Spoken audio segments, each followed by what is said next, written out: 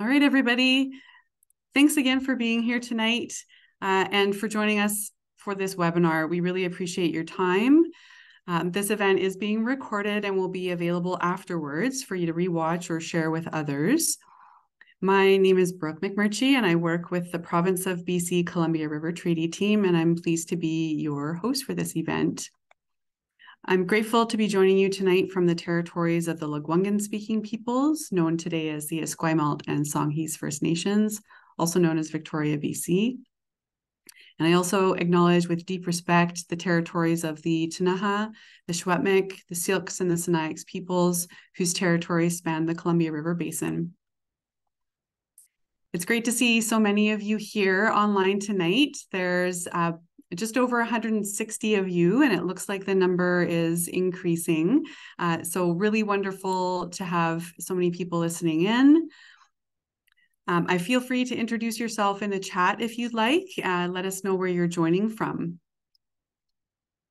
So I'm pleased to welcome tonight's speakers, but before I turn it over to them, I'd like to take a minute and share how this session will go. So we'll go over a brief agenda.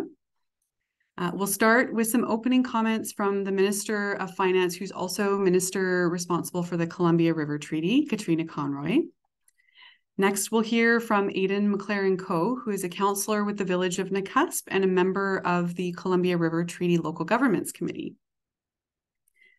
We'll then move into a session and hear about the Columbia River Treaty and current negotiations between Canada and the United States.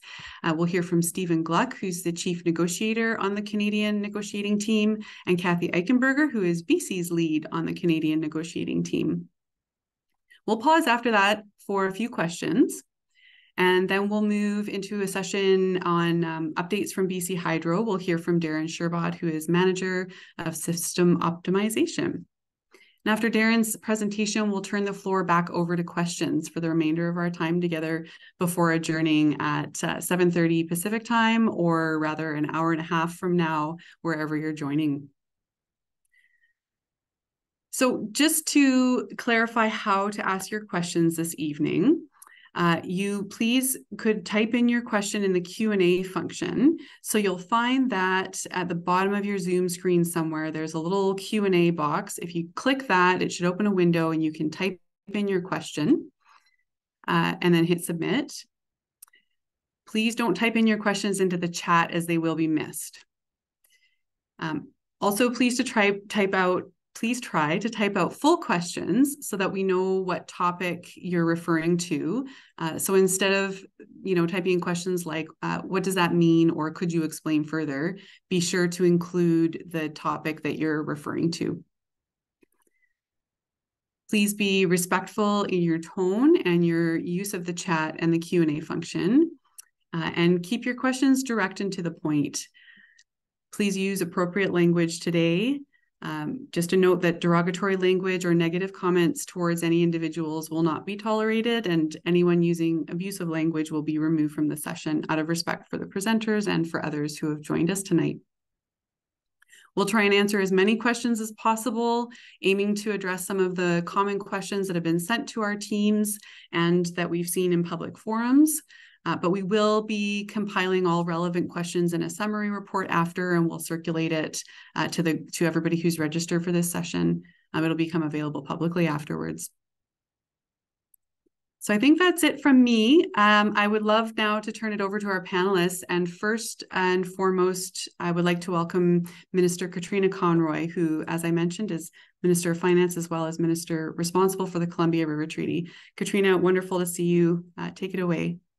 Thanks so much, Brooke, and hi, everyone. And thank you all for taking the time to join us this evening. I was watching the names come up on the chat as Brooke was talking, and they're from all over the basin. So it's really great to see you all virtually. And I too want to acknowledge the territories. I'm actually in my office in Victoria, so I'm on the territories of the Lekwungen-speaking people, the Esquimalt and Songhees Nation, and I think we're all in people's territories across the basin. So I'm thank you for all attending again.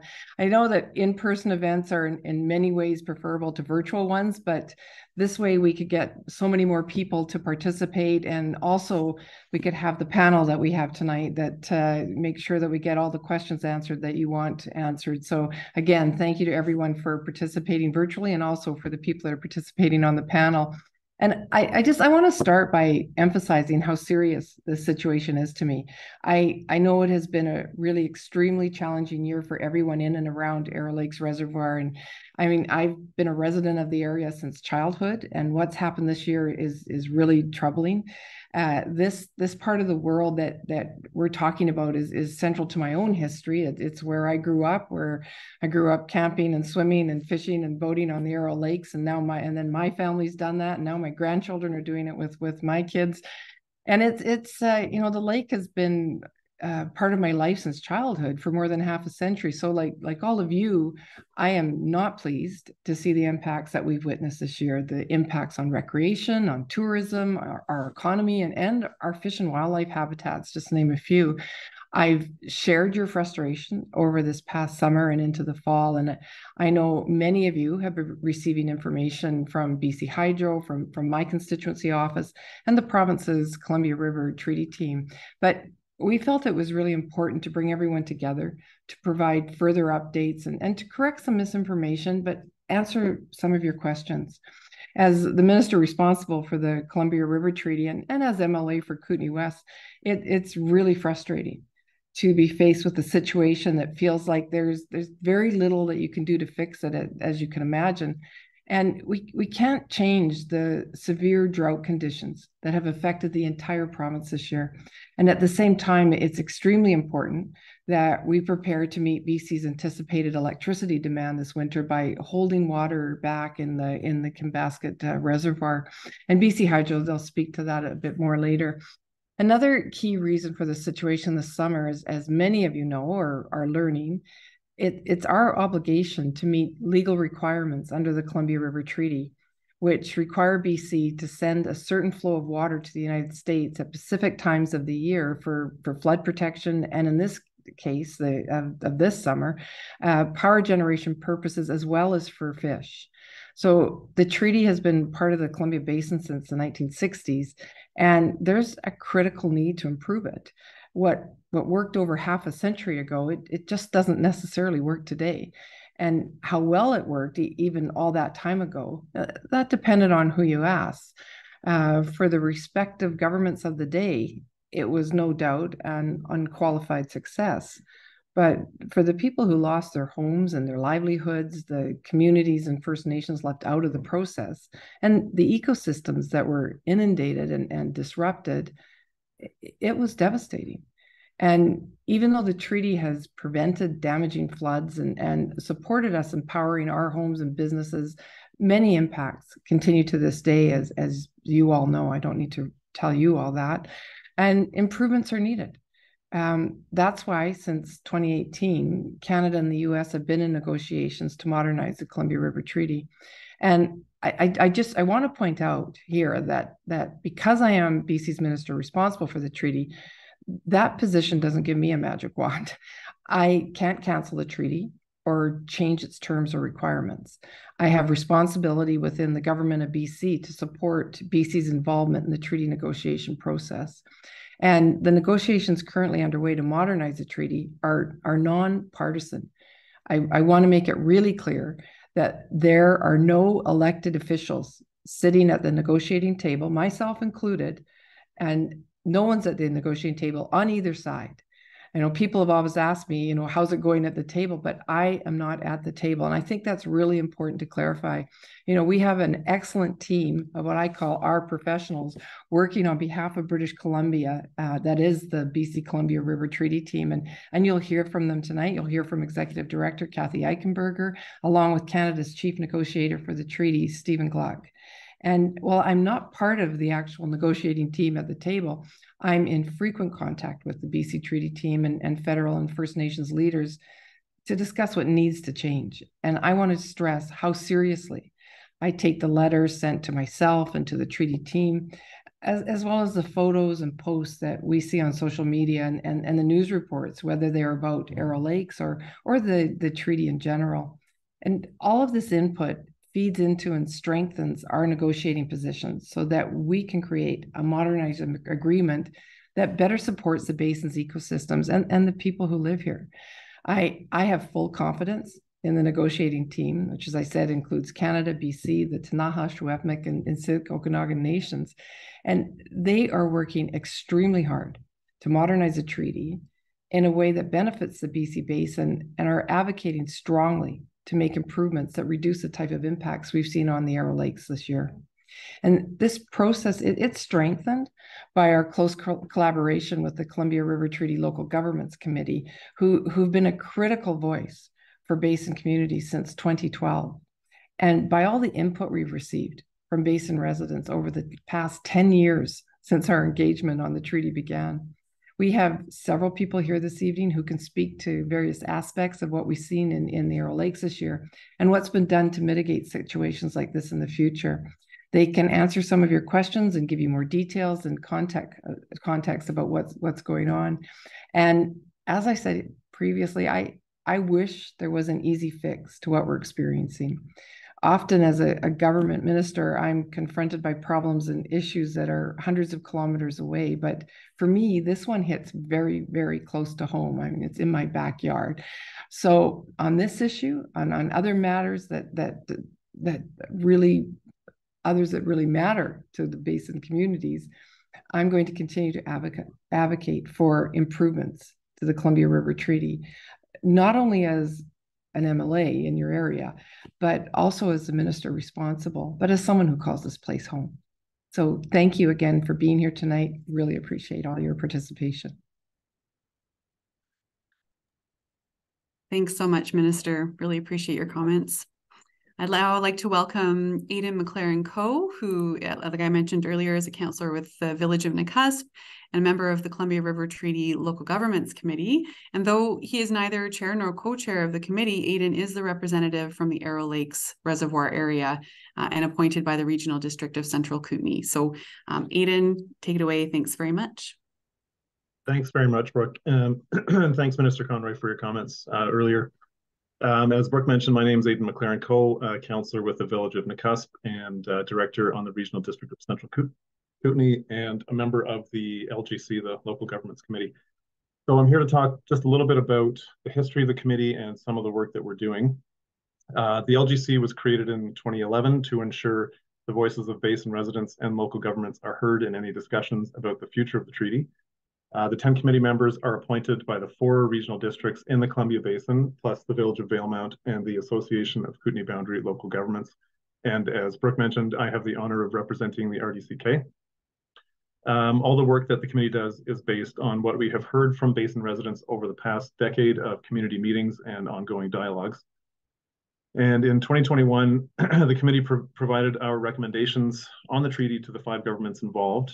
And I'd like to bring your attention to recommendation number 13, which is titled Less Fluctuation in Reservoir Levels. And it includes a couple of pertinent statements.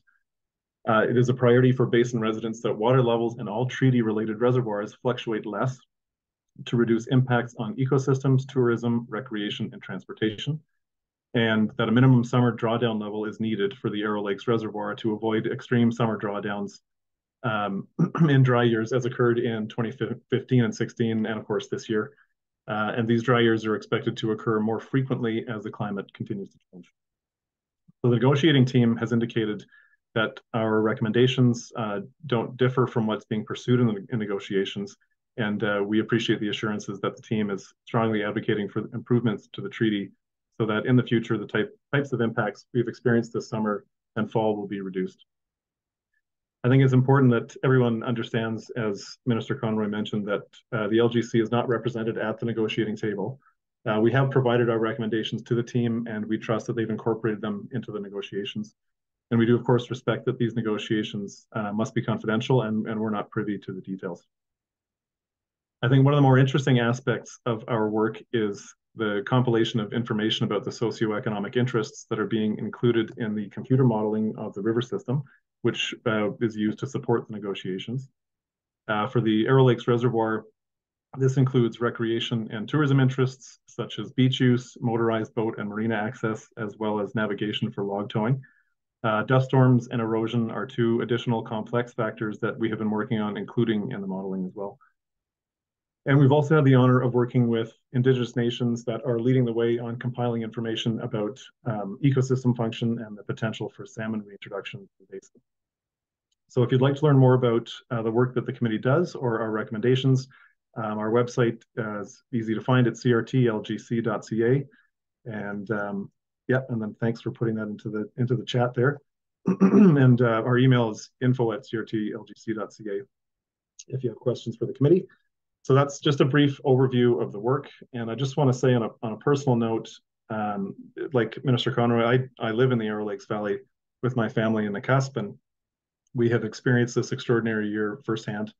And I want to thank all of the residents of my community and the valley that have taken the time to share their concerns and frustrations and ideas with me and the committee over the past several months. It has been a difficult and challenging year for many for a number of reasons. And democracy is a participation sport. And I think it works best when its citizens educate themselves about these pressing issues and engage directly with their elected leaders to have their voices heard, just like so many of you have done. And our committee has been taking your concerns very seriously, and we have spoken several times over the past several months to everybody that's here tonight, from the minister to the negotiators to BC Hydro. And I want to thank the committee and specifically our executive for supporting this advocacy on behalf of the Arrow Lakes Valley and the whole Columbia Basin. And that's it for me. So I thank you for listening and for having our voice at this table. And I will look forward to the rest of the conversation and any questions you might have. So thanks for your time. Thanks very much, Aidan. So now I'd like to turn it over to two people who are very involved in the CRT negotiations. Stephen Gluck, who is Canada's chief negotiator on the Canadian delegation, and Kathy Eichenberger will follow Stephen. So Stephen, I'll pass it on to you. Go ahead. Yeah, thank you, Brooke, and thank you, Minister Conroy and Aidan as well for your opening remarks. It's great to be here today. I've been looking forward all week to being able to speak to you about the negotiations and let you all know how we are approaching it and where we're at so far. First off, just the Global Affairs team has, from the very start of these negotiations, valued the perspectives and inputs of the people of the basin. We have worked hard, along with our colleagues from the province of British Columbia, the Ktunaxa, Okanagan, Silts, and the Secwepemc nations, to view our work and our priorities for a modernized treaty to reflect the needs of the basin and the communities living there. It's worth noting the involvement of the Indigenous nations as part of the Canadian negotiating team, and it really highlights how different things are today from how things were 60 years ago. Since early 2018, representatives of the three Indigenous nations have worked hand in hand with the governments of Canada and BC to develop and refine negotiating positions and strategies. They are present in the negotiating room and are full participants in meetings with Canada and BC before, during, and after negotiation sessions. And the reason I raise that right from the start is, again, the diversity of positions and the various views and so on that have come into the positions that Canada brings forward at the table and what we've presented and negotiated with the United States. I would just like to highlight the key items that our negotiating team is advocating to include in a modernized CRT. We are looking for increased domestic flexibility in treaty dam operations to enhance ecosystems, Indigenous cultural values, and socioeconomic interests in the basin, in the Canadian portion of the basin. We are looking at updating the flood control provisions and hydroelectric benefits. And we are very much focused on the need to find common ground with the US on bilateral treaty ecosystem provisions and efforts to do everything from, again, look at the ecosystem from not just one side, but a sort of one river approach, as well as even efforts to look at studies for the reintroduction of salmon into the Upper Columbia. We are also looking at adaptive management, which allow both countries to adjust to the effects of climate change, including droughts and floods and other future unknowns. Just to provide a bit more information on some of the issues I just raised, on domestic flexibility, which is, as I said, a key priority for us, we have heard from you about the negative impacts suffered due to the treaty from both the building of the dams and the reservoirs, as well as the ongoing operations. We see obtaining a measure of flexibility for our own domestic needs as enabling us to be able to make improvements in the basin. The goal will be to have decisions on this flexibility be focused on ecosystems, Indigenous cultural values, and socioeconomic needs. I will say that even though we continue to negotiate, there is an emerging acceptance that a modernized CRT must include Canadian flexibility. On updating the flood risk management provisions, most of you know that in September of 2024, so just under a year from now, the treaty shifts from an assured flood control regime to an ad hoc called upon system. What this means is that under certain conditions, the US can call upon Canada to provide it flood control. While in theory, this could provide more flexibility to Canada, it may also create more uncertainty. So we are looking to update the flood control provisions to give us both more flexibility while ensuring a degree of certainty for better long-term planning and the ability to maintain and use the flexibility that we are seeking. Also, I'll add, we are keen to work with the US on some of the ecosystem issues, as I said earlier, from the One River perspective, including work on salmon and other ecosystem issues. And again, we feel this is an important area to both look at our own domestic flexibility for our own ecosystems, as well as basin river-wide. I'll just quickly touch on the status of the negotiations themselves. We completed our last round in Portland, Oregon just last week. And although we still have a number of gaps we need to close between us and the United States, we are starting to make progress.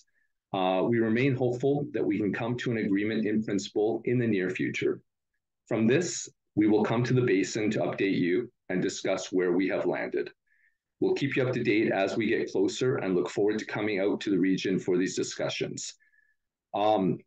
Thank you, and I'll be happy to answer your questions once we get to that, but I'll turn it over to Kathy, who can help provide you a little bit more details of where we're at. Thank you.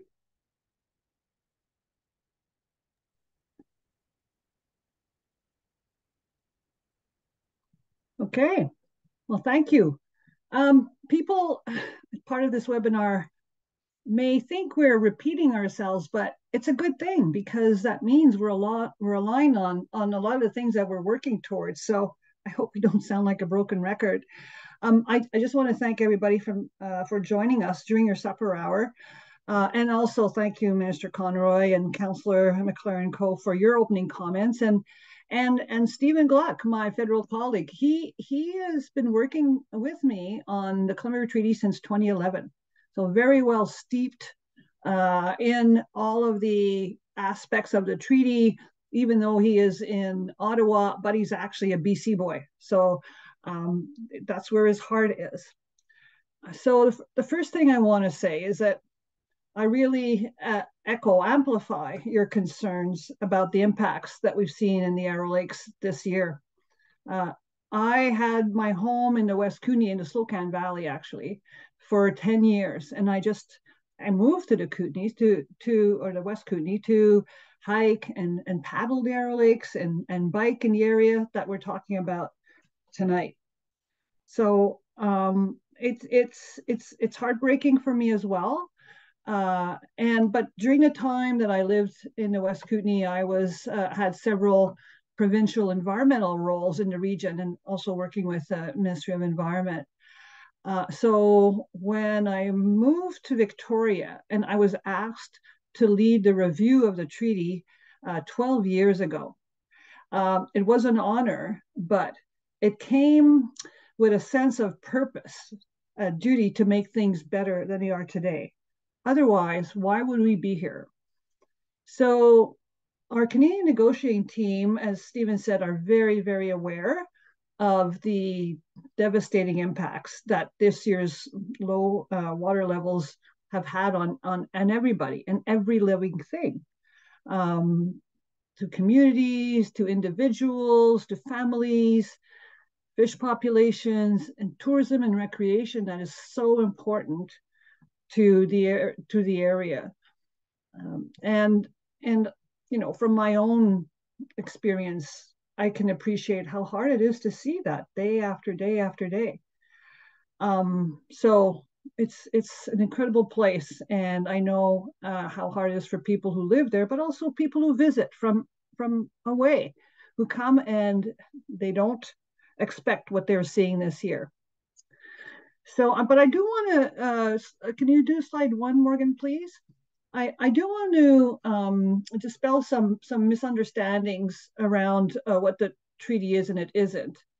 So you have heard that the treaty requirements have caused a significant part of the drafting or the lowering of the reservoir levels.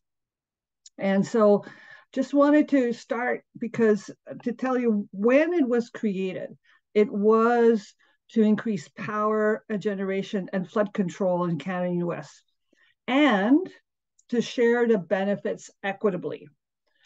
And people ask, well, what's BC's role? Well, Canada, of course, is the level of government that negotiates international treaties with other countries, including the United States. And it did that in 61. But W.A.C. Bennett, our premier of the day, he intervened, and he was a driver to have Canada and BC reach an agreement in 1963 to transfer the requirements, obligations of the treaty, but also the benefits to the province. So that's what happened in 63, and the treaty was only ratified in 1964. And also the treaty is an evergreen treaty. It doesn't end unless one or the other countries issue a termination notice. Nobody has issued a termination notice. As Stephen mentioned, there's one thing that does end, and it's flood risk management, which I'll speak to in a minute. But the key is Canada and BC, we entered into this treaty willingly as partners with the United States. And so we're committed, as the US is committed, to upholding the treaty requirements. Why?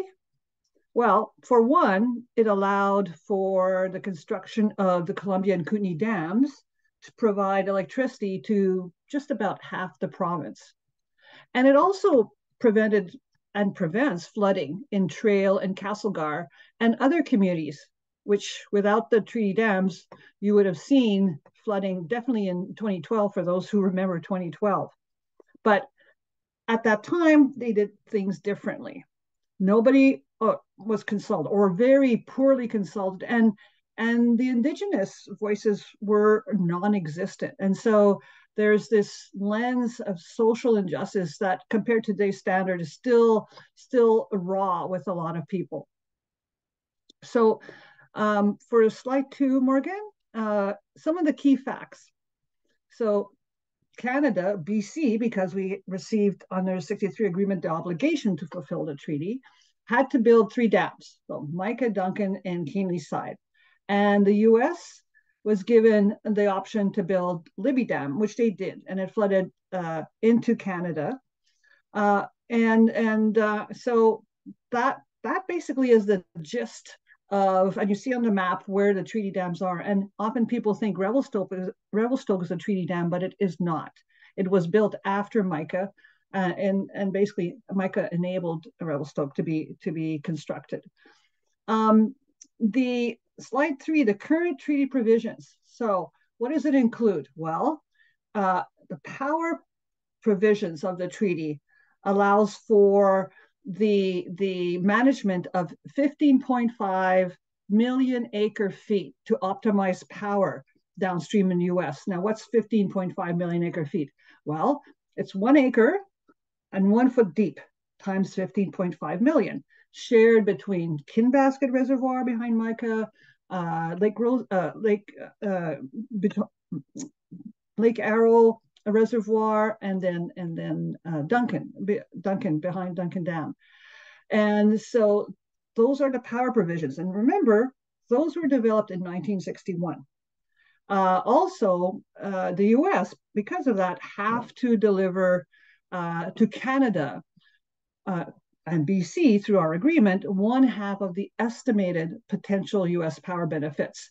It's called the Canadian entitlement. Now, the Canadian entitlement is not a dollar figure. It's amount of electricity, if you will, that comes to the border on a regular basis, and that it belongs to BC, not BC Hydro, not Columbia Basin Trust. And it's either sold to BC Hydro for own domestic purposes or sold on the market. The revenue goes into the provincial general revenue that provides services, et cetera, to British Columbia. The other part of the treaty is the flood control provisions, and it's 8.45 million acre feet. It's not in addition to 15.5, but it's within that. And that storage for flood control is managed to prevent flooding downstream. And that was bought for 60 years for $64 million. And that's the one thing that expires in 2024. So what changes? Well, depending on what is negotiated, if there were no changes, the US would have to call upon or ask for the ability to use space in Canada to prevent devastating floods in Portland and the general area. So those are the basics. And on the next slide, we understand that there are many people who may not have participated in our public consultation. When we started in 2011, we had, and 2012, 2013, we started to look at the treaty to see whether we should continue it or terminate it or amend it. And when you say amend, would mean improve. And so we, in 2012, we started a consultation engagement with Indigenous nations, with local governments who've been such an important component of guiding and advising the province in what the constituents would like to see, and the residents of the BC Columbia Basin. We wanted to know what mattered to them and what people want to see in a change in the treaty. And so we've had, and you see on the screen, a lot of virtual meetings, in-person meetings, and the in-person meetings were one of the best experiences of my life, with just plain people coming together and talking about what they like, what they don't like, and what they want changed. And we will be doing that again. But we also, got up with the times and used all the tools in our toolbox to talk to people. And often citizens, regular folks, residents, they're surprised because they'll call me and I pick up the phone. We talk about it for half an hour. And it's very important for me and others to hear directly from voices from the people. So we also have been attending public meetings with Canada and with Indigenous nations to keep people informed about what's going on in the treaty negotiation process, but also answer questions and hear from residents firsthand. So there are two committees that we are working with closely, and you've heard from Aidan tonight about the Columbia Treaty local government process. And we've been seeking their advice for the last 10 years. And there's also the Columbia Basin Regional Advisory Committee. And that committee is citizen members and others from across the basin. So people in Jaffrey can talk to people in Nakusp, we talk to people in Golden, and it's a very rich conversation. And that too guides us on what we should be negotiating for the future. And so, you can see where we've been, our virtual sessions, and all of that gives us opportunity to hear directly from Basin residents. And there are, on our website, if you can go to the public consultation, you're going to see a lot of information, but also a report that we produced that it's a what have we heard report when we were in all of these communities. And we wanted to portray exactly what we heard, whether or not we agreed with it. And that's a good background. So you can maybe see what you were talking about and see it reflecting in that for people who weren't involved at the time. This has given us a lot of opportunity to hear people and what they want. Well, people want what they told us. They want to include ecosystem health, the environment, from fish to bird to wildlife. They want that to be the treaty to be expanded to consider those things, including also Indigenous cultural values. The people wanted to also see us work towards the reintroduction of salmon that was blocked not by the Columbia River Treaty dams, but by Grand Coulee a decade before. But there's a big push to reintroduce them. I hear often about water security in Canada and adapting to climate change, especially in light of more frequent floods and droughts. And so that adaptive management that is going to be very important going forward. It doesn't quite exist or is seen in the current treaty. We hear, and you'll hear again tonight, managing for recreation, tourism, and navigation. But in addition to that, communities and local governments want more say in how the treaty is going to be operated or planned in the future. And of course, continuing to enjoy having flood protection and hydroelectric power, but also a fair share of the treaty benefits for BC. So we're going to put also a link in the chat about the Columbia River Treaty community meetings that hopefully you'll be able to look at what I just mentioned. So what are we aiming for? Well, you've heard Stephen and you've heard the minister and Aidan. And so, what we've heard this year is what we've been hearing all along.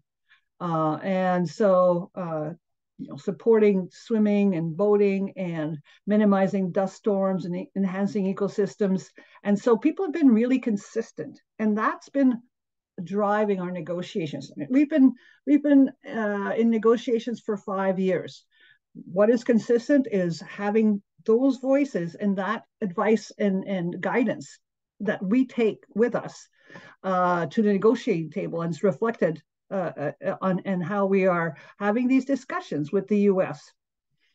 So we are looking at the key changes that we want to see on the flexibility. And one of the things is the flexibility we're looking for is unilateral flexibility. So carving out a piece of the treaty storage operations that we can use domestically without having to have consensus or agreement with the United States. That's important because it will be just focused on our own values and objectives.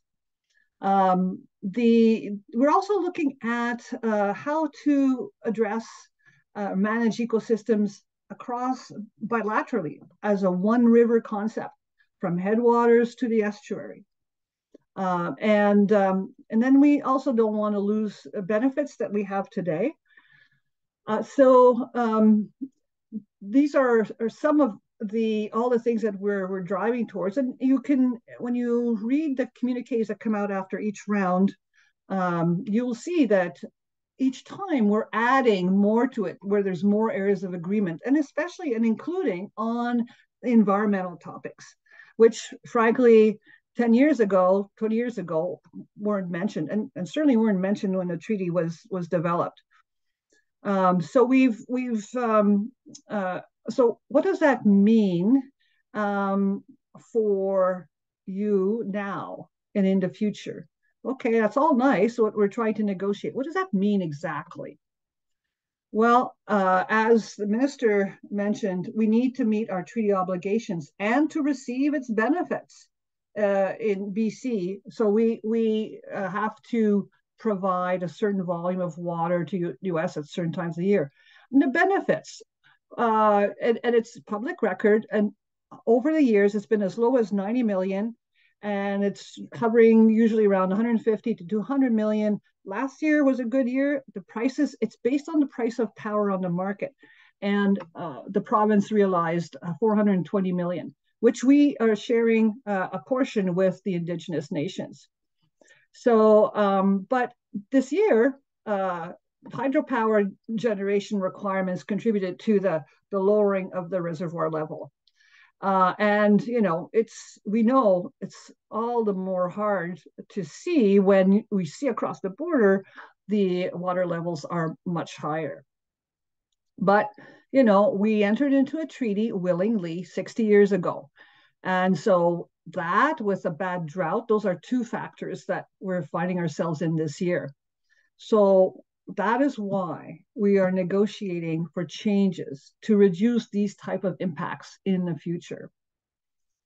There's a lot of research and computer modeling underway to see how would we change reservoir levels and operations, dam operations, so that ecosystem and socioeconomic objectives can be improved. And a lot of that is led by Indigenous nations and also Selkirk College in partnership with the Columbia River Treaty Local Government Committee. So that work is contributing to river management scenario modeling to look at how can we change these operations and how to best use our flexibility, our future flexibility. But first, we have to conclude negotiations on a modernized treaty. We can't do it now. We are right now having to follow the current treaty. Once we have an agreement principle, as Stephen said, we're going to come back to the basin and explain all the different features and what is changing and why, and get feedback from you. When that has landed, we'll make changes. And once the treaty, modernized treaty comes into effect, we are going to be making changes, steps to make those changes happen.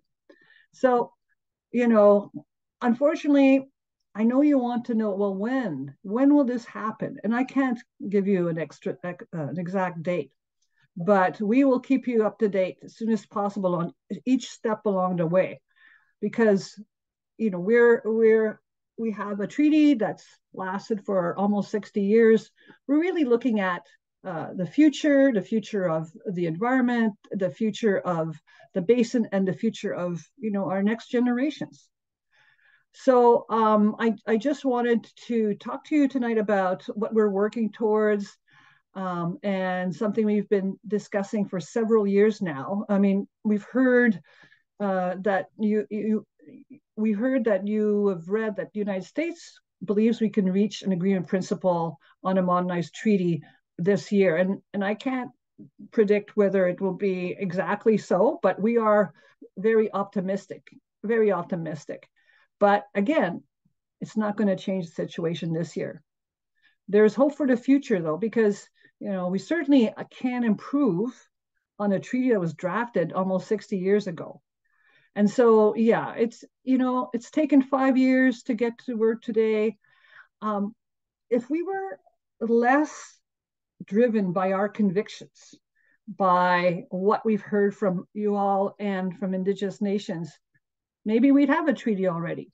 But we're taking a strong stance to ensure that it meets our objectives, but also satisfying U.S. needs. Otherwise, we wouldn't have this collaborative treaty. So I know, and I want to end by saying that I really understand how frustrating it is to know that this terrible situation can't change immediately. But as you've heard tonight, we are working really hard, meeting with the U.S. on a weekly basis to get to a place where we could mitigate, situations that we're seeing this year for the future. Thank you. Thanks so much, Kathy and Stephen. I know there's lots of activity in the questions and in the chat. Just a reminder to folks in the chat, if you have questions, please put them in the Q&A box so that we can see them. And I already know, we're not going to have time to answer everything tonight, but the Q&A box will help us capture all the questions and answer them in our summary report. So I think at this point, we'll take a couple of questions before moving into our next presentation and then leaving as much time as we can at the end for the bulk of the questions. And at this time, I'd like to invite Adina Brown, who has been going through the Q&As here and is a ministerial advisor in Minister Conroy's office. She's offered to help us out here tonight. And Adina, if you want to read out a couple questions for Kathy and for Stephen, I'll invite you to do that right now. Great. Thanks, Brooke. I have here as the first question, if there are not elected officials on the board, and I think they mean on the part of the negotiation committee, why would resident input be of any value? Well, I hope that I've helped answer that, because we are coming to the basin, we're talking to people, we're listening to you, we're listening to local government committee, and that all basically frames what our negotiating mandate is. And at the same time, so we are directly, partnering, collaborating with local government officials in the basin. But also, I report to my assistant deputy minister, and we report to Minister Conroy, who is the minister responsible for CRT. So up to the minister responsible, but also to local governments and residents. And so I hope that helps to show the connection. And the other thing is, when we come back to the basin with an agreement in principle, we are going to show you how your input is reflected in the agreement in principle. And I'm looking forward to that. Yeah, and if I could just add, I think, on behalf of the government of Canada, we are responsive to the various, I've been out in the basins many times, been in town hall meetings. We have a negotiating mandate that is cabinet approved when we first put it together. And, part of that is really a reflection of what we heard and what we present to cabinet to get the mandate to go forward. So we do have a responsibility. And second of all, to be quite blunt, if we were to go and negotiate an agreement, and the various elected officials who do make various decisions at the end to ratify these things don't like what we did because we were not responsive, I don't know if they would give us the thumbs up, the seal of approval on it. So we're guided two ways. There is we won't get this through if it doesn't meet the expectations of the various elected officials. And two, we are, what we put together and what we are bringing forward in our negotiating mandate, comes from what we've heard and the various inputs that we've received. So I think we are very responsive to what we've heard. Thanks, Stephen. Adina, maybe one more? Yeah, thanks. The question is, why are the treaty negotiations confidential? Yeah, that's a popular question that we do get, and we do hear it a lot. There's something in order to really have a good exchange ideas with call it the other side. It's important to be able to have discussions and exchange ideas without everything sort of being blasted out, every detail, because it's important to be able to exchange ideas, exchange pressure points, and all these other things in a manner that that allows a bit more freedom of conversation. I think it does, like, if we hear pressures that they get on their side, they hear ours, and so on. It does allow for some freedom to get these ideas out, to push them forward.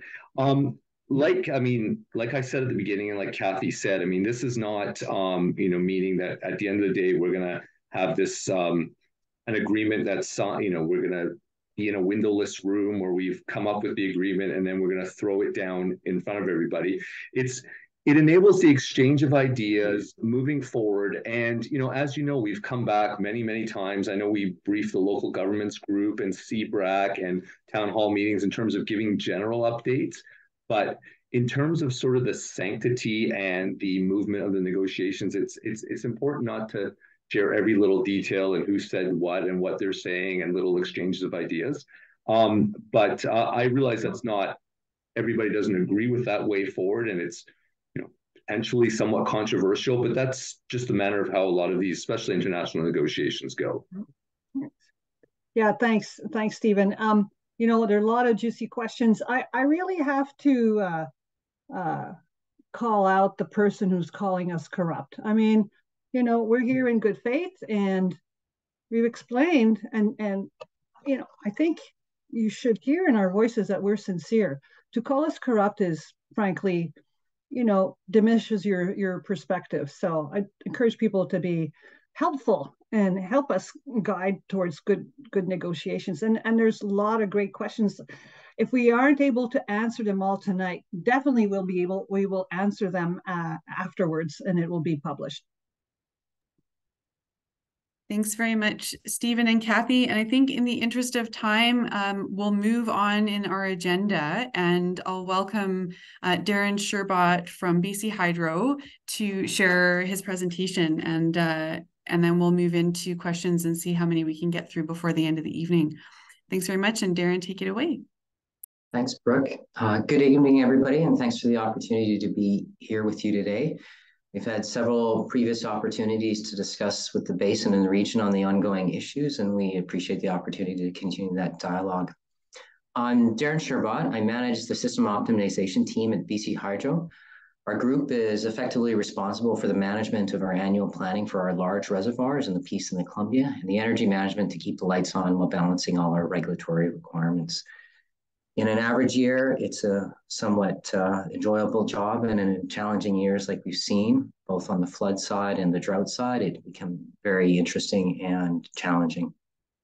On a personal note, over my 20 years with BC Hydro, I've spent a significant amount of time in the Columbia Basin, both as an engineer and a fisheries biologist during the initial launch of water use planning, and later, of course, in operations helping balance water, energy, Columbia Treaty River obligations, and our water license requirements. My daughter was born in the Kootenays, so we've spent several winters, summers skiing, fishing, canoeing, hiking there. So I have a good appreciation for the Kootenays and the soft spot there. First of all, I'd like to acknowledge that we know it's been a very difficult time for those that live around the Arrow Lakes Basin, but also Kinbasket and Duncan Reservoir. These summer and fall water levels are not something that any of you wanted, and I want to be clear that it's not what we wanted either. We haven't seen these levels this low on Arrow Lakes probably since the 70s. And for many of you, this is probably the first time you've experienced a reservoir this low in August and September. It reflects the exceptional combination of this year's low snowpack and the severe drought conditions that we've been experiencing in the Columbia, but also across the province since June and May. It's under these unusual circumstances that we had to manage the system under the Columbia River Treaty obligations. And we, during this time, explored many options with BC Hydro, within BC Hydro and our partners within the Columbia River Treaty to help keep summer levels higher at Arrow than what we actually observed now. I'll be sharing some information and observations about how we got here and what we've heard from the community about impacts and observations over the course of July, August, and September so far. After this meeting, if you have any feedback on our presentation or like further information, please reach out to our Southern Interior Community Relations team. We're planning on setting up more meetings with the community throughout the season. That's always good to engage with folks directly.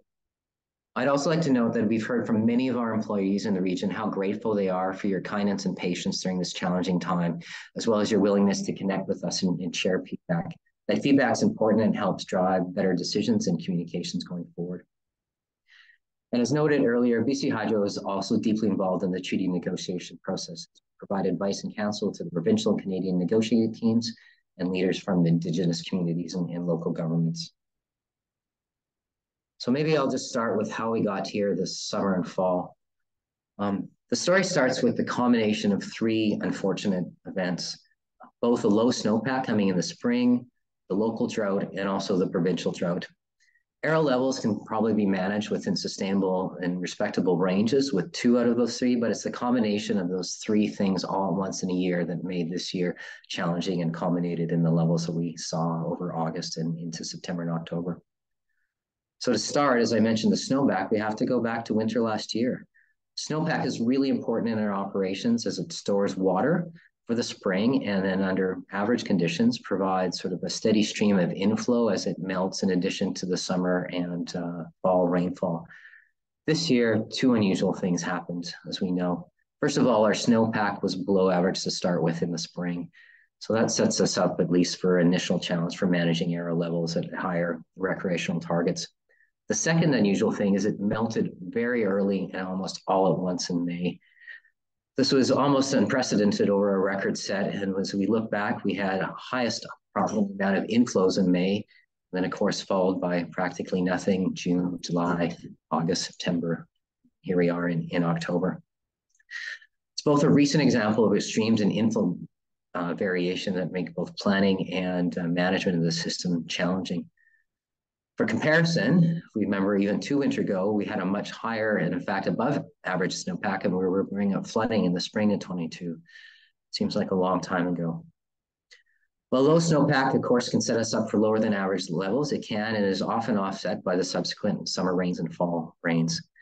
This year, of course, unfortunately, was followed by a deepening local provincial drought. And after the rapid snow melt in May, Arrow, the Columbia Basin, and in fact, all of BC hydro systems were subsequently deeply impacted by the dry summer and fall that followed. As you remember, Arrow peaked around 1,440 feet, about 4 feet below full pool in June, and then quickly dropped to, by most historical operations, over 40 feet of the summer, reaching 1,400 by the end of August. It's hard to imagine, but we were actually above average in mid-July still. It's the precipitous drop across July and through August, as it started to attenuate in December, that caught most of the public's attention and exposed many of the issues that we saw, both with environment, exposure of archaeological sites, and the exposure of structures and debris that would normally be covered in the winter. The lack of the rain this summer was the third problematic for Arrow, and it's the provincial perspective. In a given year, we can balance the integrated system between many of our reservoirs, the combination of our generation in the Lower Mainland, Vancouver Island, and of course in the Peace. Peace and Columbia systems, particularly Kinbasket, Revelstoke, and Williston, count for almost over 50% of our generation. And when one area is in a system drought, we can sometimes balance generation and ameliorate the effects of deeper reservoir drafts, i.e. lowering of the reservoir in those situations. But the drought that we saw across the province this year was provincial-wide, and it didn't give us that flexibility.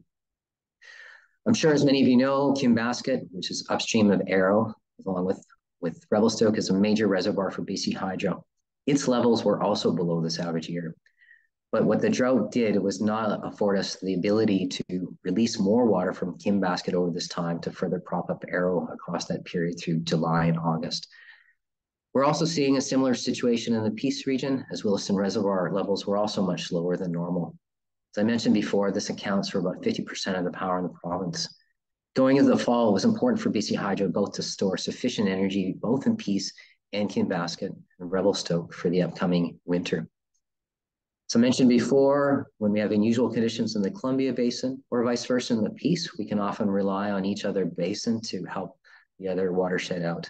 But in this case, the drought was provincial-wide and our hands were fettered in many of the cases.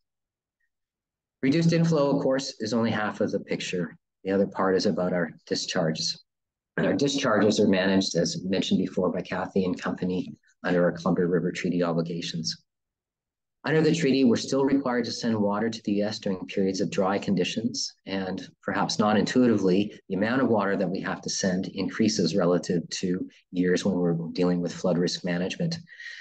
This was especially visible across July and August as the reservoir drafted at levels and at rates that we haven't seen for many decades this summer. I want to make sure that people know, however, that we did not send any more water than was absolutely required over this course of time. And the water that was discharged was managed daily as part of inflow forecasts and operation planning and reviewed both by BC and the Columbia Treaty entities on a weekly basis. Our goal over the summer and through the fall still remains to slow the draft at Arrow Reservoir and carefully balance the remaining amount of water that we have in Kinbasket and Revelstoke coming up into the winter. Perhaps preemptively, one occurring question that has come up in many of our public consultations and forums is about the minimum discharge rates from the treaty. Although the lowest possible discharge rate is 5,000 cubic feet per second, this does not mean that we can choose to only release 5,000. And in fact, we would only see releases down to 5,000 during extremely wet conditions or flood risk management when we're required to hold more water back for flood risk management purposes. As mentioned earlier, during dry conditions, we are actually required to release more water than we would in an average year. And as such, the related release from Arrow far exceeded the inflows from Arrow, both from releases from Kinbasket and our local inflows, which resulted in that rapid draft across July and August.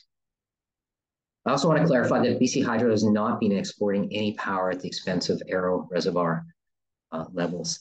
Arrow's been managed to keep levels as high as possible. I know that's hard to fathom given that it went as low as it did across August, but also to ensure that Kinbasket Reservoir upstream has sufficient storage for the winter energy management.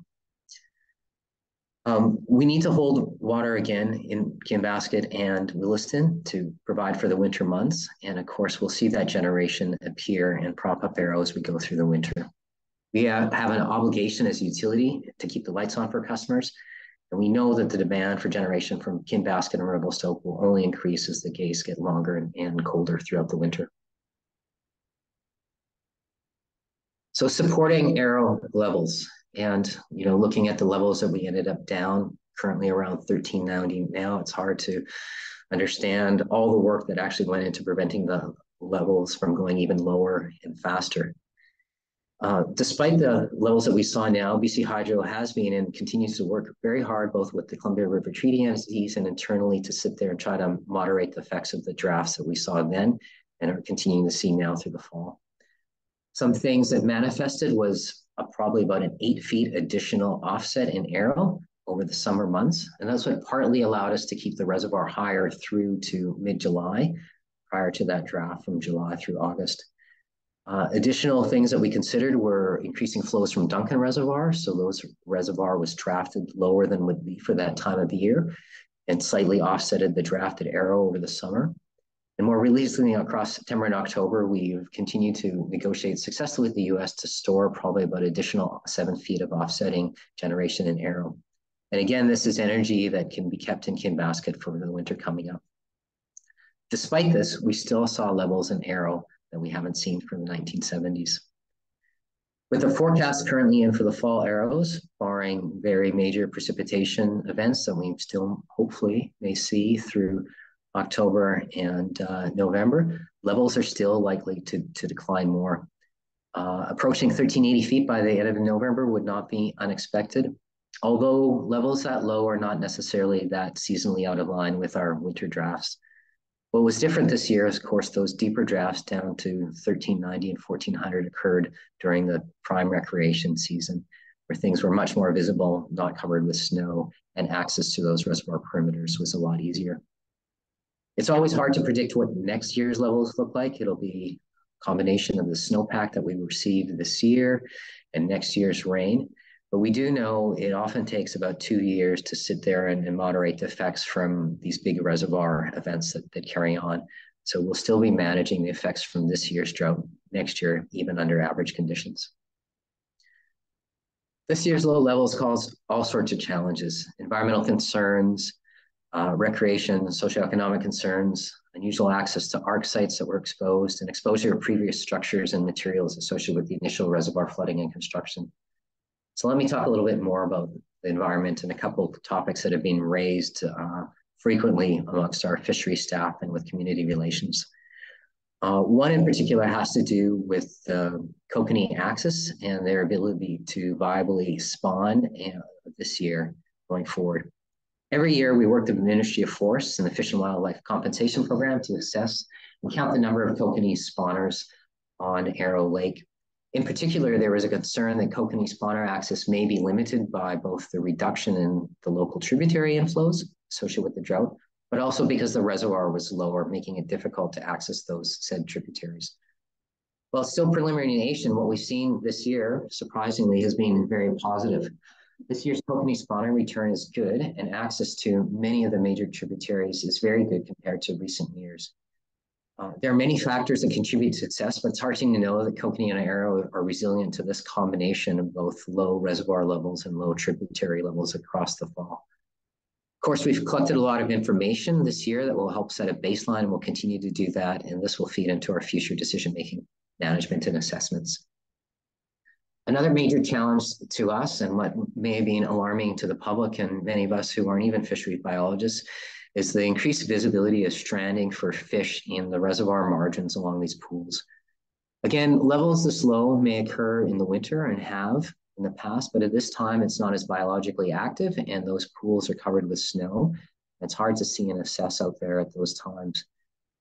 These deeper drafts across August and into September, however, manifested in multiple reports of stranding in localized pools for many small fish.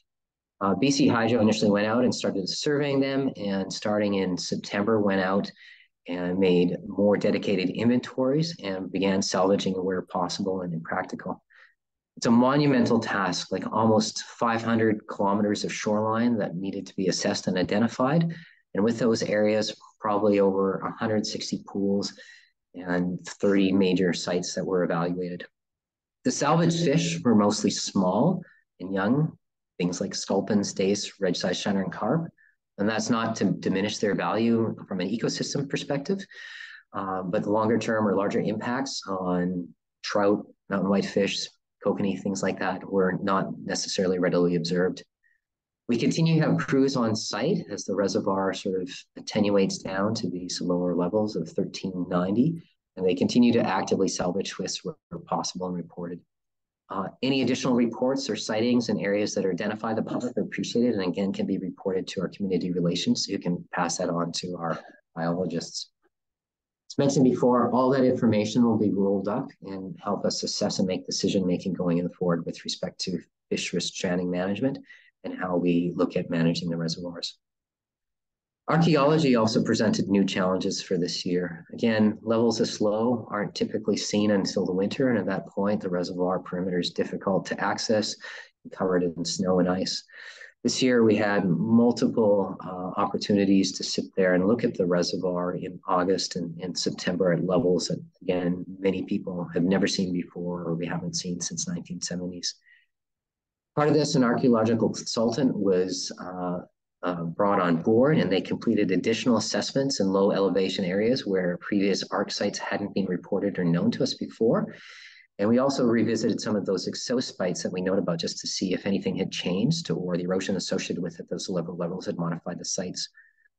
Crew members included many representatives from local Indigenous nations and communities. Community Relations and BC Hydro continues to thank them for partnering with us and helping address that issue in real time. The preliminary results, of course, show that many new sites were reported with this option of seeing the reservoir without the snow. And again, several of the existing sites were expanded and inventories were added to that. We also worked with Indigenous communities to mobilize Guardian Watch programs just to manage how the ARC sites were being accessed, and of course to educate the public and not manage information with respect to disturbing or taking information from those ARC sites. Of course, these areas are highly significant to the Indigenous communities and they're protected under Heritage Conservation Acts. Just a reminder, if you see new artifacts, please leave them in place, but report their location to our community relations team and they'll follow up directly with Indigenous nations accordingly. The summer drawdown did allow us, however, one opportunity that we hadn't afforded before was to take some aerial photos of the reservoir without snow and ice cover at details down to around 1390. This will provide us valuable new information, both on exposure of ARC sites and also where we may see debris and structures that would normally be covered in ice and snow. Lastly, I just call it the inventory of structures and materials. And what we're talking about here is original buildings, infrastructures, debris, landfill sites that were part of the original reservoir inundation and filling, and perhaps not seen by many people before, until you go back to the 1970s. And again, while the reservoir might get to these levels in the winter, they certainly have not been exposed for people to assess and view. And it may be alarming to many people that were used to foreshores at higher levels across the summer months. When the reservoir was created, there were a lot of existing structures that were removed or demolished, but many of the footprints, foundations, and existing structures, perhaps landfill sites, were left along the shoreline shores where old communities were located. Normally, as I had mentioned before, they're covered by snow, but these low levels expose them much earlier to access and were also more visible. To many of you, we appreciate seeing these structures without the cover of snow may have been alarming and provides a window into what the reservoir had looked like prior to inundation. We've received multiple photos and information in the summer about different debris and hazard sites across the reservoir. In particular, Mayor from Village of Natus, Tom's in Elkick, RDC Director Teresa Weatherhead, Colleen Lakevoid on their advocacy in the issue and providing our Southern Interior Communication Relations teams information on where new sites and areas have been exposed. What we've done with all this information and with our own properties is cross-reference that and expanded our historical database. We now have crews that are going out and undertaking more detailed inventory of historic structures and materials. They'll figure out what's there, tag it, record it with respect to things that we don't know. And we'll also look into the environmental considerations with archaeological and heritage values, as well as accessibility and public safety concerns. In some cases, if it's possible, we may be able to remove specific hazards and structures if they're not significant archaeological or heritage values to sit there and manage for safety purposes. And in many instances, it'll probably be left in place like it has been for the decades past. But we'll do our best to address this issue and improve safety moving forward in consultation with local governments and First Nations. Of course, the information that you provided on this event has been invaluable for helping focus and guide this process. If you have any further information about debris and hazards or safety events, please again reach out to our community relations team. And that information is provided on the slides and will be provided after this presentation's over.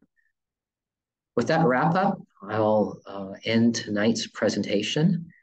We didn't get into a lot of technical details about weather, climate, energy balance that BC Hydro normally to do, so we're happy to field those questions independently or as part of tonight's panel or just follow up with community relations after the fact.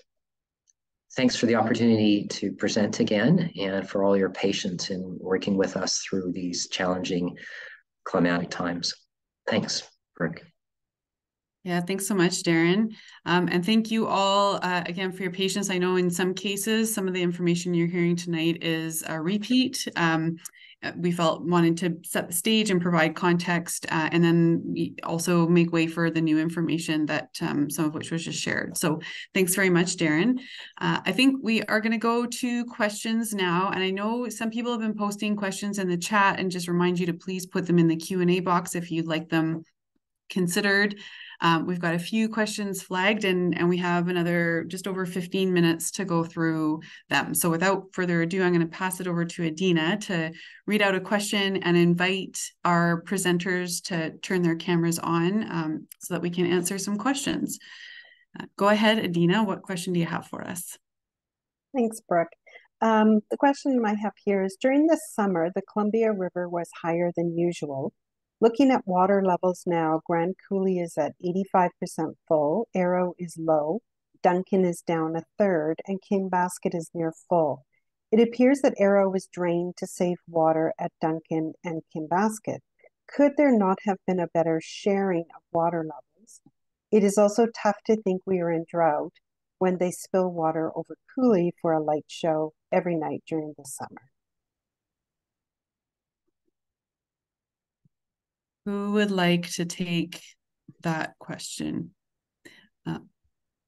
Well, perhaps I can start just on how we balance Kinbasket, Revelstoke, Arrow levels, and Duncan.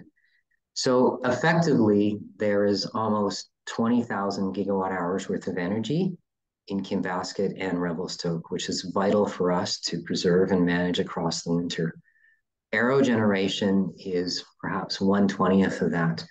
So in terms of sharing or managing the water in Kinbasket had we had more flexibility across the rest of the system to generate more or rely on the Peace or the Lower Mainland or Vancouver Island across the winter, then it would have afforded us the opportunity to discharge more from Kinbasket and then conversely prop up Arrow more. But that was not the case because the drought was not only local to the Columbia, but it was provincial wide.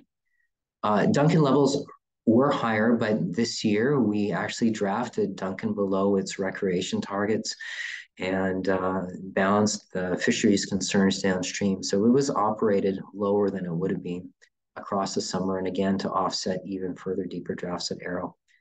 A foot at Arrow is worth 8 feet at Duncan, so it's hard to offset Arrow levels by drafting Duncan. There's also the comparative reservoir draft. So Kinbasket over the course of the winter has the flexibility to draft almost 150 feet. Average year, we might do 120 feet. So Arrow was drafted 40 feet over the summer. Duncan Reservoir, in the course of supplying its flows for obligations for TD downstreams, will probably be drafted about 100 feet before the winter is done as part of its normal operations. So I hope that sort of helps understand the importance of keeping water both in Kinbasket and how we had tried to help balance the system. I'm wondering if someone can speak to Grand Coulee and Lake Roosevelt. There's a lot of concerns clearly about why Lake Roosevelt is kept high when Arrow is suffering so monumentally. And we've heard the Columbia River Treaty has requirements to send water down south. Wondering if there can be an elaboration on that or anything further to say. Maybe I can just start with that. So Grand Coulee also has a tremendous amount of generation there. So I expect both for the fishery management purposes that Grand Coulee needs to support over the winter and for their own energy management needs. That's why water was not discharged. So Arrow that would have flown from water that would have flown from Arrow into Coulee and then discharged over the summer was not, because they are keeping it in their reservoirs for the same set of reasons that we are for generation across the winter. The Columbia River Treaty also does not oblige the U.S. entities to use the water in any particular way once it flows down the border, so they can choose to manage it for energy purposes, fisheries, navigations, or the myriad of needs that they have downstream. We did work with them throughout the summer to try to offset even deeper drafts at Arrow, and as mentioned lightly in the presentation, provided perhaps about 8 feet and 7 feet of additional offset of Arrow draft this summer. Kathy, do you have anything more you want to add with ops on Roosevelt? No, just to just reiterate that how the BC dams are operated is as per the current treaty to maximize power in the United States. Hence, the water is flowing at certain rates at certain times of the years to do exactly that, for which we are compensated. And that is why we want to make changes to rebalance that a bit, to be able to address issues like recreation, low Arrow Lake Reservoir levels, fisheries, salmon reintroduction. But right now, the current treaty has steps along the way inside the treaty that dictates when to release water, under what conditions, across the border. And that information is, treaty language, and definitely can share. I know somebody wanted to see the treaty language and the steps that are followed to do exactly that. Thanks, Kathy. I think we'll go on to another question here. Adina? Yeah, will there be any initiatives to improve spawning channels on more creeks along the Arrow Lakes?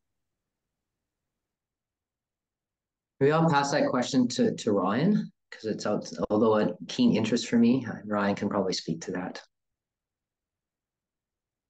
Thanks, Darren. Yeah, thanks for the question. I just want to start off the province is the lead on resource management, so I can speak a bit on BC Hydro, but I just want to acknowledge that. In terms of projects, there are a couple large avenues to put forward proposals like that where we work together. The Fish Wildlife Compensation Program does a lot of work and physical works on streams and tributaries. It also could be raised as an issue in water use planning and the order of review. So there's a couple larger avenues for those issues to be raised. I do want to reinforce some stuff that Darren mentioned. Just of course, we're reviewing all info to date, but to date, again, we did show that the kokanee are accessing the main tributaries that they're spawning out of. So at this point, we believe habitat's not being shown to be limiting.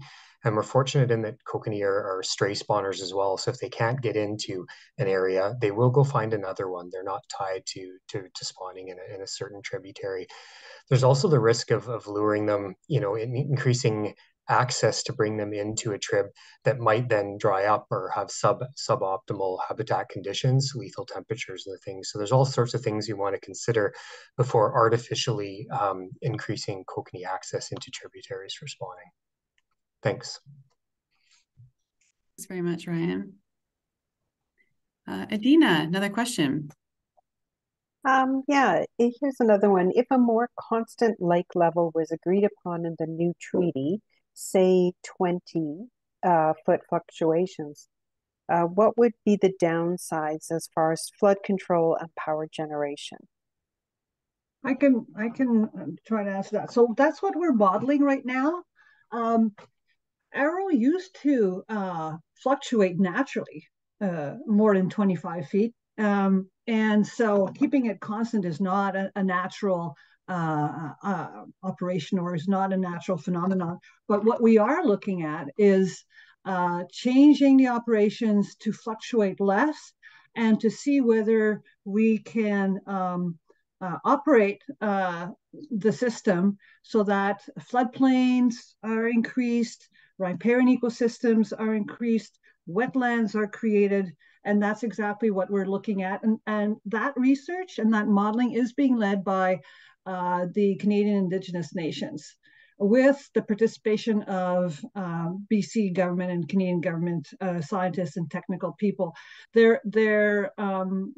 of the work has been shared during a virtual meeting, and it's also on our website, on what kind of values they're looking at. They're also looking at what they call functional flows that try and see whether we could change operations to mimic the flows to some degree, not completely. The dams are always going to be there, but to mimic some of the flows during certain periods, to mimic what was there naturally to support fisheries and, for example, cottonwood systems. So that is being looked at, and it all started actually in the Arrow Lakes when people in Nakusp and Burton, Edgewood all wanted us to look at, way back when, to look at what a stabilized arrow how it could benefit not only ecosystems, but also keeping in mind the appropriate recreation levels. So it is being modeled currently by a group that will, and that work is going to be shared, as I said earlier, with all of the basin residents, so you can see what changes in operations may look like and what it will benefit. Thanks very much, Kathy. Adina, another question. Yeah, what is the minimum lake level for full power production at the Arrow Dam?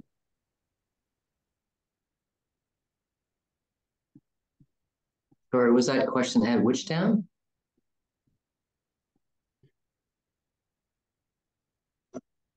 Adina, you might be muted. Which dam was it that the question was referring to? Sorry, it was the Arrow Dam. It's Jillian here. It sounds like there's a question.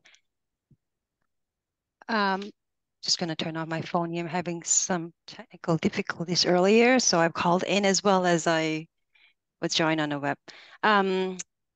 Maybe clarify the question. Is this question around Arrow Lakes Hydro? Yeah, so the question just is, what is the minimum lake level for full power production at the Arrow Dam? Okay, so full power production, Arrow Reservoir needs to be at 1420 feet and above. Below that, the discharge capability begins to reduce because there is certain amount of discharges that reduces as the reservoir drafts. That's just following the operating requirements for the Arrow Lakes hydro units. And then by around 1,400 feet, full generation needs to be curtailed because there's just not sufficient head to support generation at those levels. Hope that answers the question. Thanks, Jillian. Okay, I next. might just add some context, though, that the amount of generation that comes from Arrow is very small compared to the combined generation that we see through Kingbasket and Revelstoke. And of course, that starts out with the stores that we have in Kingbasket Reservoir. Thanks, Darren. Also add that it doesn't change the total flow that is coming out of Arrow Reservoir, because all it changes is that whether we dispatch it through Arrow Lakes hydro generation or we spill that water through Kinnyside. The amount of water that is required is really dictated by the Columbia River Treaty. As Darren said earlier, we don't have this magic wand where we could send more or less water under the treaty. We have to send exactly the amount that is required, and there are lots of checks and balances with our partners on the treaty. Thanks very much. Adina, another question. Is there a posted location where we can view updates with treaty negotiations? Transparency would be appreciated. Maybe I can answer that one. So on the Provincial Government Columbia River Treaty website, we post updates after each round of negotiations, and we'll pop the link in the chat. It's for those who are listening in, it's engage.gov.bc.ca/Columbia River Treaty. You can also Google Province of B.C. Columbia River Treaty. And the media releases that are issued after each round might not seem like they have tons of information, but if you read through them, you can see the nuances of how the negotiations have changed and shifted over time. And we just released an info bulletin earlier this week after last week's round of negotiations that contains some promising language. So encourage you to seek that out. Thank you. Another question, Adina. Can Keelyside Dam be converted to a power generation dam, which would provide incentive to maintain a higher water level in the Arrow Lakes? So that's effectively what Arrow Lakes Hydro is. So Keelyside Dam has the original dam that was built from the treaty, with its low-level outlets for spilling and the spogs for spilling during flood routing, and of course the navigation lock.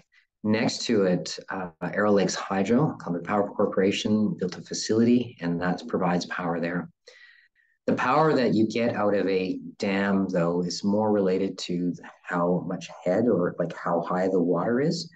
And so there's a tremendous amount of energy and potential behind Revelstoke and Kingbasket, just given the height of those reservoirs and how those generations, not so much at Arrow Lakes Hydro. So that's why Arrow Lakes Hydro only provides a very small contribution to our overall generation system. For similar question is, why don't we build a generation station at Duncan? And again, with the amount of water and the headway there, it's not necessarily practical at this time. Thanks so much, Darren. So we have time for one more question before we wrap up today. Go ahead, Adina. If a new agreement is agreed to, will it be another 60 years before it can be changed again? 10 years would be rational. That's a good question. Absolutely not. And the original treaty had a minimum life of 60 years, but as I mentioned, it continues on forever unless either country issues a 10-year notice for termination.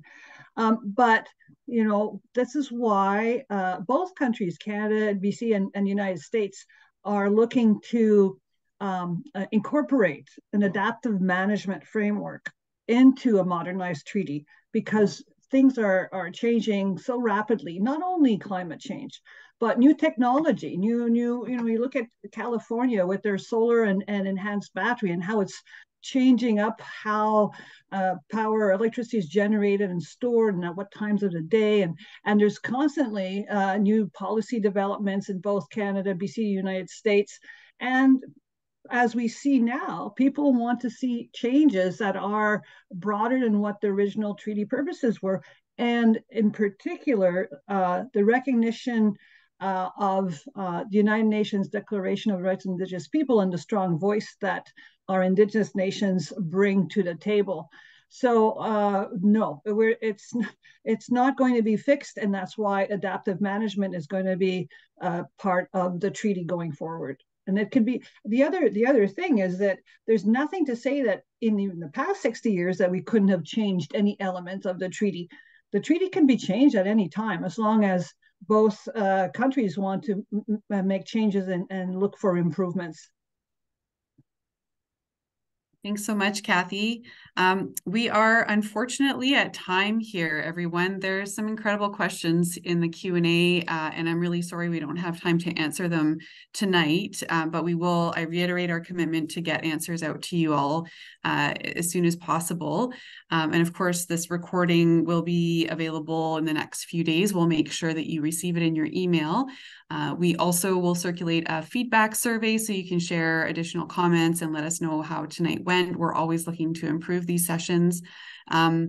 And maybe a final note that this isn't, this is far from the end of the conversation, and many of the folks here tonight are available afterwards, and we'll put contact information up at the end here before we end the meeting. Please send us emails and continue this conversation. But I really appreciate everyone's time. Thank you again to all of our panelists for being here tonight. Thank you sincerely to everybody who takes the time to listen. Obviously, this has been a really challenging, it's the word of the day, challenging year. And yeah, really appreciate being able to have sessions like this to continue sharing information. So with that, I will say good night and thank everybody once again. We're going to, again, share some information on a slide here, and I'll leave the meeting open for a little bit so people can take note of that. And then we'll wrap it up. So really take good care, everybody, and have a good rest of your day.